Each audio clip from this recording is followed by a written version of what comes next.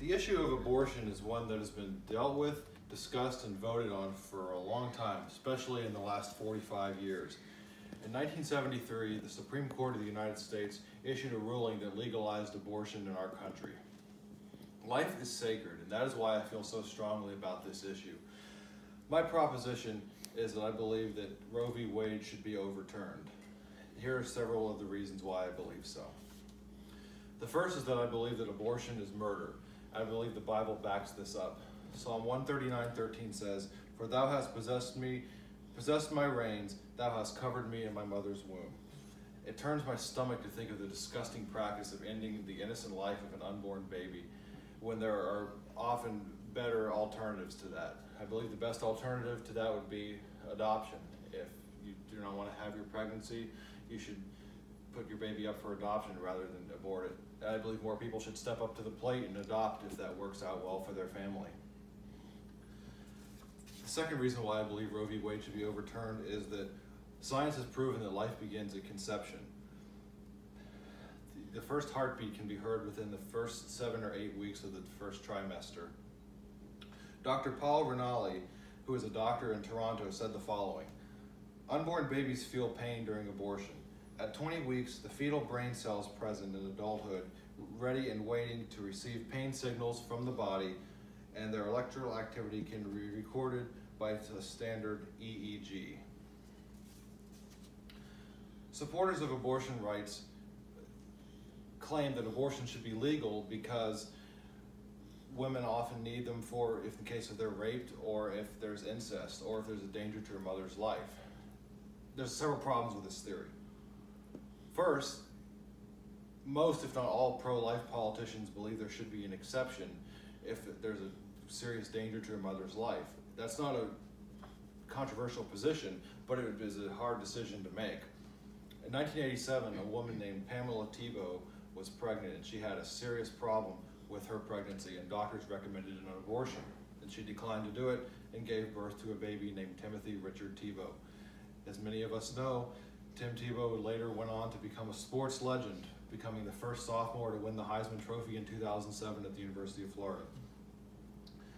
Second, 1% of all abortions that are done for the reason of rape or incest. And 85%, up to 85% of pregnancies that occur due to those unfortunate circumstances, the pregnancy is carried out and the person chooses not to have an abortion. The fourth reason why I believe Roe v. Wade should be overturned is that the supporter of abortion rights say that an unborn baby is not a human being and that it's basically a clump of cells. That argument is also not true.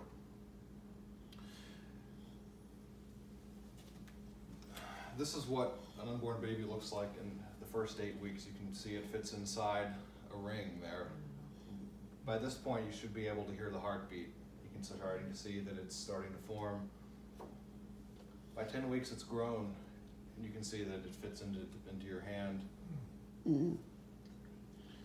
Wow. By 12 weeks, you can see that its features are even more formed, and it can fit even more into your hand. And by 20 weeks, it's basically almost fully formed, it seems.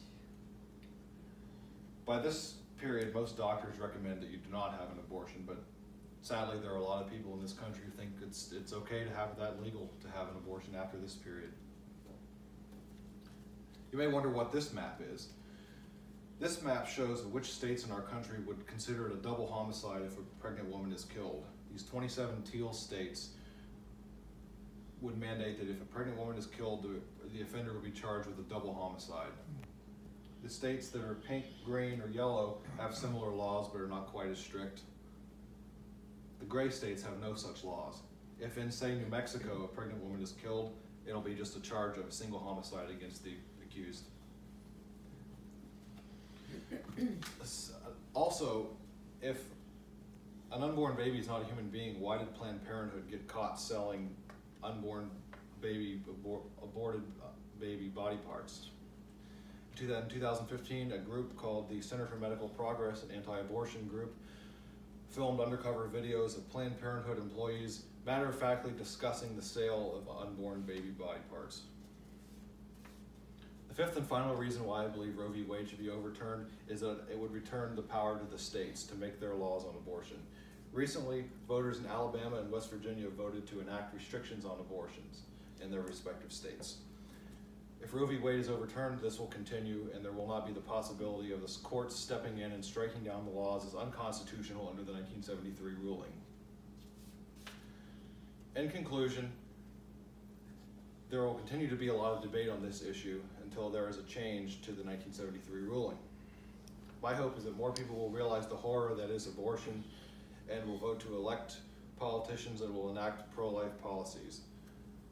I stated that my proposition is that Roe v. Wade should be overturned. I believe that would be the best decision for our nation's moral well-being. Okay.